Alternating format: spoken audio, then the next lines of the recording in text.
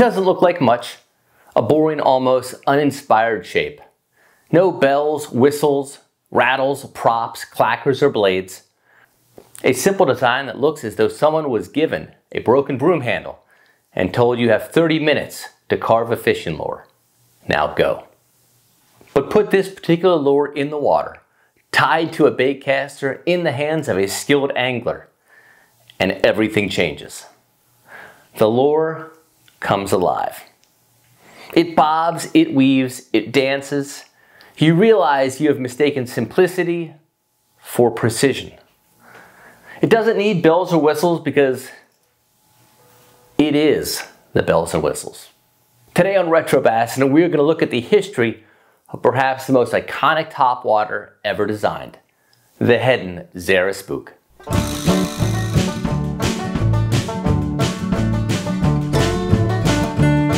The history of any modern fishing lure, but in particular a Heddon lure like the Zara Spook, must start with the father of the wooden fishing lure, James Heddon.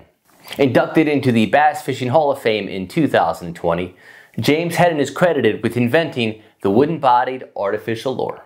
Although he's been dead for over 100 years, Heddon aficionados know well that fateful trip to Mill Pond in Dowagiac, Michigan.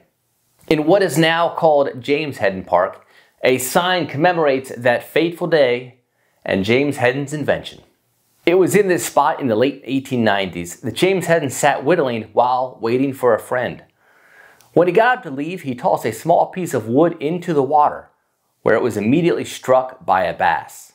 That seemingly insignificant event led James to imagine and then soon developed a unique topwater lure he called the Dowagiac.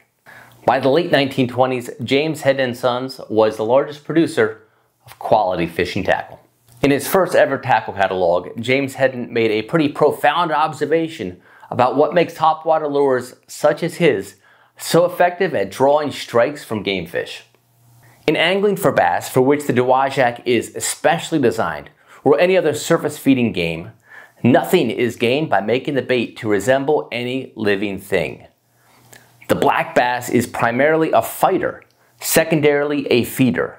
Therefore, a lure which excites his belligerency rather than his appetite is better calculated to place in the creel.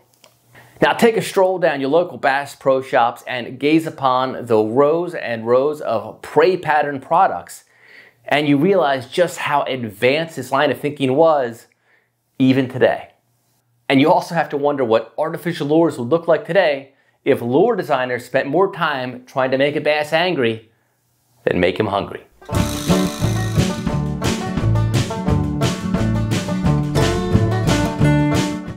Well, if you're anything like me, you always wondered what the words Zara and Spook mean.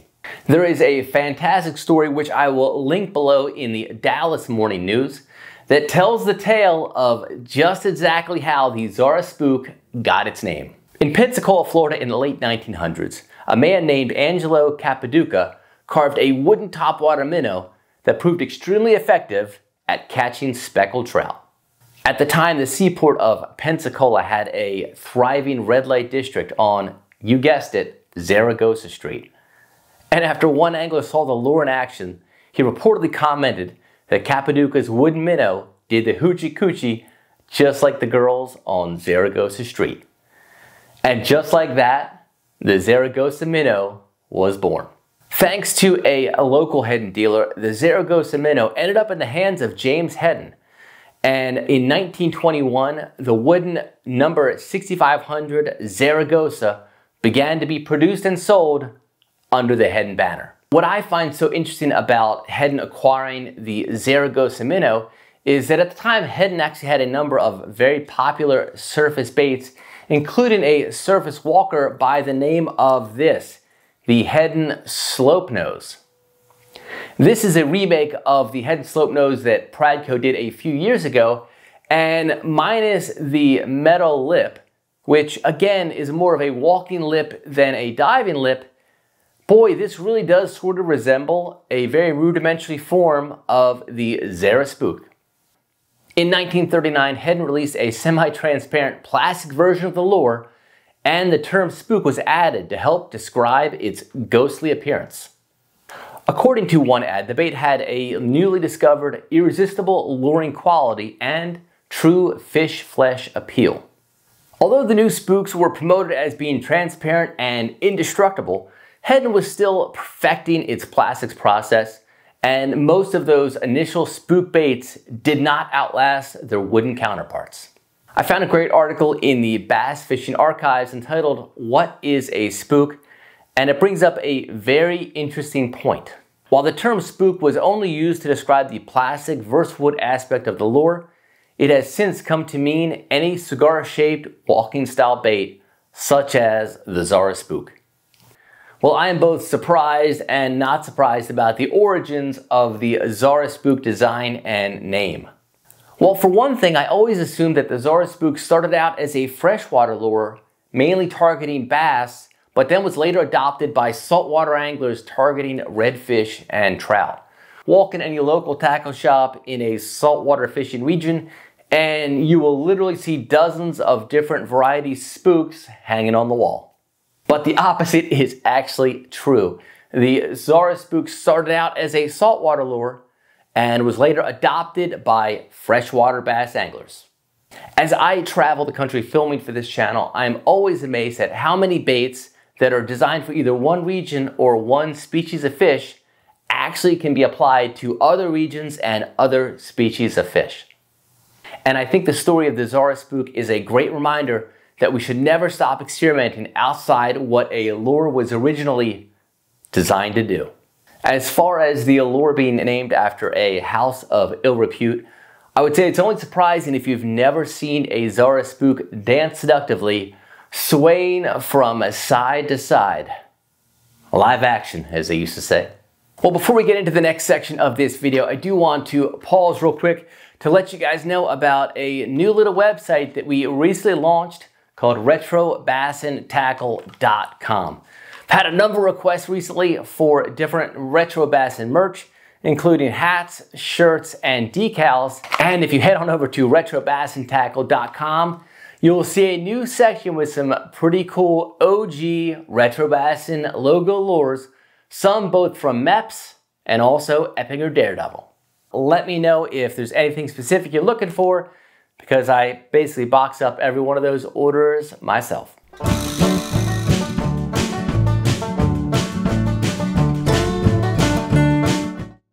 Learning to walk the dog as a new bass angler is a lot like learning the F chord as a new guitarist. It's sort of a rite of passage. I remember standing on my dock in Maryland for weeks trying to string together the right sequence of twitch, pause, twitch to make this bait walk. And even if I did get her walking, she would invariably trip after a few steps. In its most basic form, here is the technique that I have landed on. Hold the rod downward at a 45-degree angle. Impart a downward twitch, moving the rod tip about 4 to 6 inches, really not that far. And after that twitch, you immediately want to return the rod tip back to its starting position. Pause for a microsecond, reel the handle one turn, and then repeat. I often hear folks describe the rhythm necessary to properly walk the dog, and while that is certainly a part of it, I also think it takes a pretty big degree of finesse. If you think about it, it's a technique that is best originated from the fingertips and not the elbows.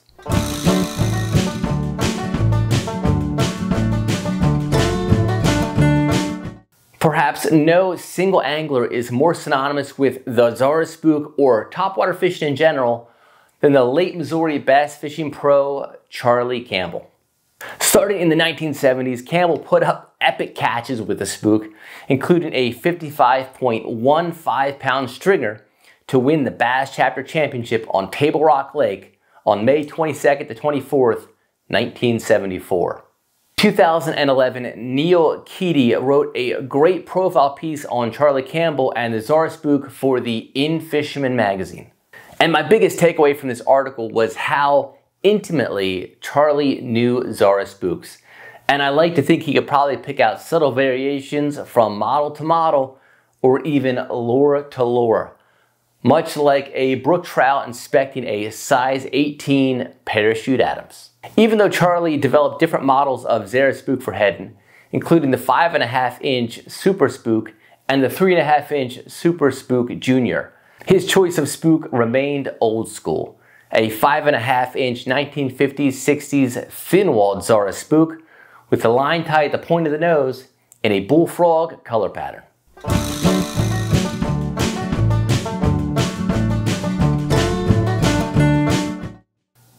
I recently watched a fantastic episode of Intuitive Angling with Randy Blockett entitled A Secret Charlie Campbell Told Me About the Zara Spook.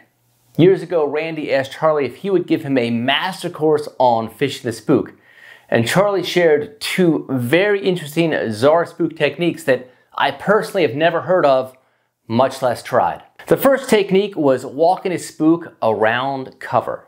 When most people fish a Zara Spook, each twitch of the rod is identical, so that as the lure walks from left to right, each forward movement of the lure is roughly the same. For this reason, the Zara Spook, even though it walks left to right, will progress forward in a straight line. But to walk the spook around a piece of shallow cover, Campbell came up with a pretty brilliant technique. Now, his first twitch of the spook, let's say it's a left twitch, would be normal. A normal left twitch, which would send that lure a little bit in a leftward direction. Now, the following twitch is going to be much more subtle and barely even move that bait to the right. Now, when it goes back to the next twitch, boom, another strong left twitch, followed by a subtle one. The result is a spook that walks in one direction and can actually walk around a piece of shallow cover. This is a technique that I have never tried. It might be a little bit out of my skill set, but definitely one I'm going to employ next time I'm throwing this bait around some shallow cover. Now, the second technique that Charlie told Randy, and one that I will have to try next time I'm fishing a deep, clear lake in Texas like Lake Travis, is how to pull bass up out of deep water with a Zara Spook. Step one is to cast that spook as far as you can. When it hits the water, reel as quickly as you can. I'm not exactly sure how far you would reel it, but enough so that that lure is skipping and bouncing all over the surface. From there, you want to kill the bait and let it rest nose up until all of the ripples subside. Once they do, impart just one quick twitch, and any bass that followed that bait up from deep water is going to crash it.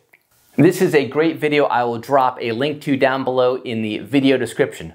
But overall, I think it is a great story about pushing the limits of both technique and design. Although I can't figure out if it emphasizes the genius of the angler, the lure, or both.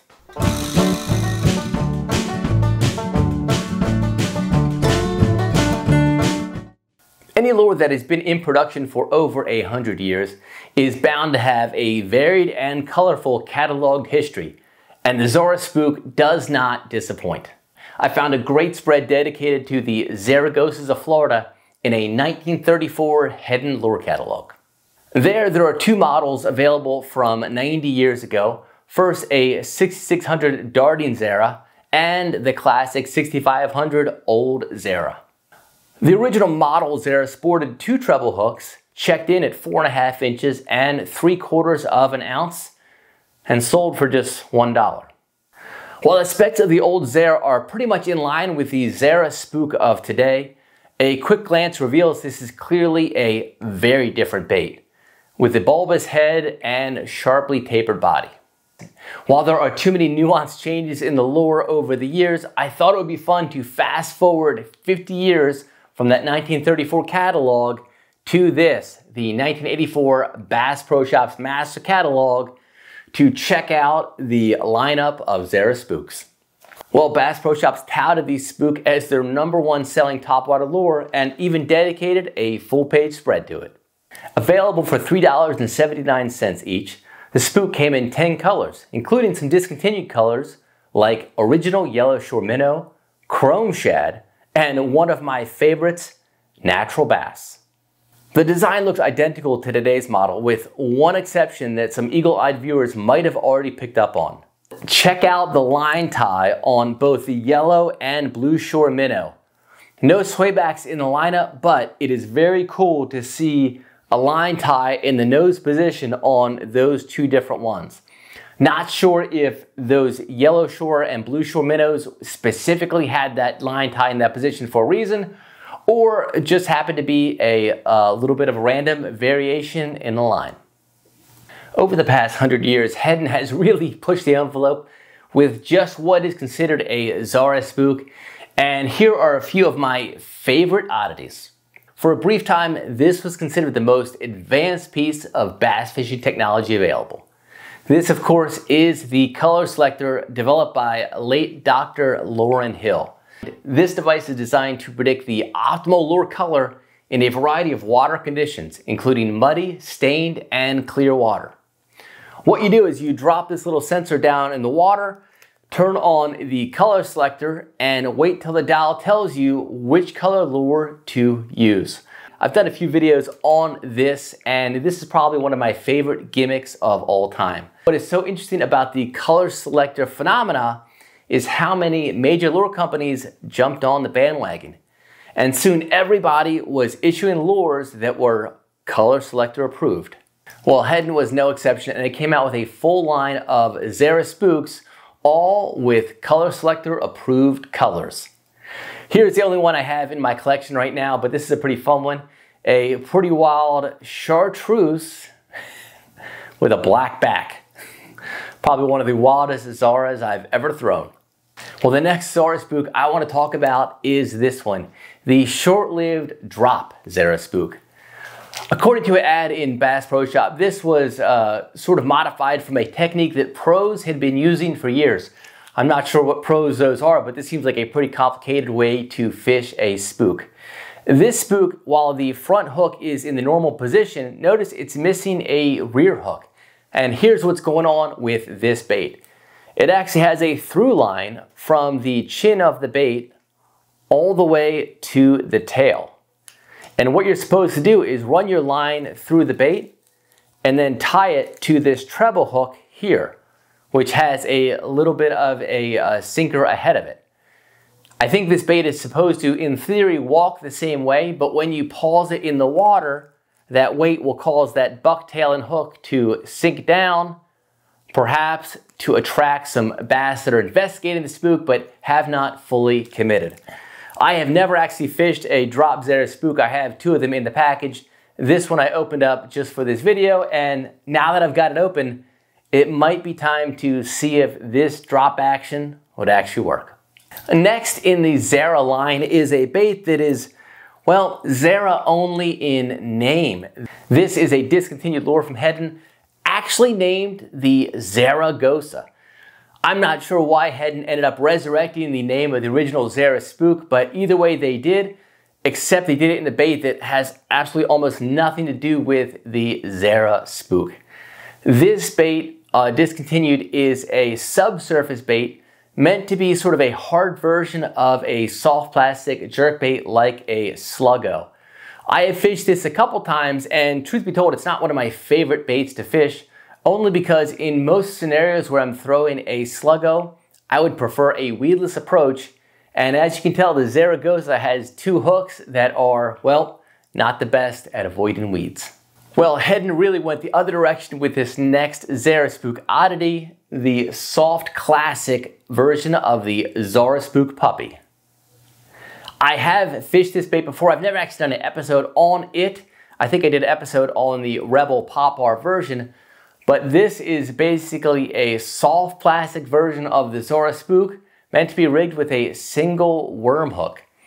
Unlike the Zaragoza, which does nothing but catch weeds, this one is actually a pretty weedless bait, but walks on the surface like a Zara Spook instead of fish underneath the surface like a worm. These things were probably a little bit more popular than the Zaragoza, but again, for whatever reason, they were discontinued from the Heddon and Rebel lines, though of course old Retro's got a few, so let me know if I should throw this one day.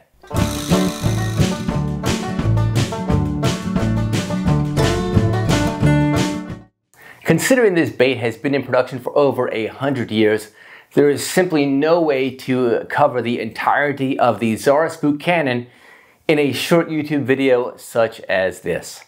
Fortunately, there is a large swath of information available on the internet, and I will put links down below to every resource that I use to make this video. That Dallas Morning News article on the origins of the Zara Spook is definitely worth a read, as is the In-Fisherman profile piece on Charlie Campbell. Of course, the Bass Fishing Archives is always a great resource for bass fishing history. And let's not forget that Randy Blockett amazing video on Charlie Campbell and 2 of his best Zara Spook secrets. So back to the question that I posed in the title to this video. Is the Heddon Zara Spook the greatest topwater lure of all time? Well, when it comes to old school topwaters, I like them all. The Rebel Poplar, the Smithwick Devil's Horse, the Arbogast Jitterbug, and the Heddon Torpedo, to name just a few. But you would be hard-pressed to find a lure that has been so effective for so many fish for so long as the Heddon Zara Spook. And it would be hard not to call it the greatest topwater of all time. But by all means, I'm sure there are some varying opinions on this. So if you think that I'm wrong in this assertion, definitely drop a comment down below and let me know what you think is the greatest topwater lure ever invented. Also, let me know if you guys are enjoying this History of series, and let me know what other classic old school baits you would like to see featured on the channel. And if you're looking for some more old school content, you can click right here. Otherwise, I'll see you right back here, same time, same place-ish. And until then, keep that carpet side up, keep that dog walking, and definitely fish it old school. Fishing it old school, this old stuff rules. Welcome to Retro Bassin.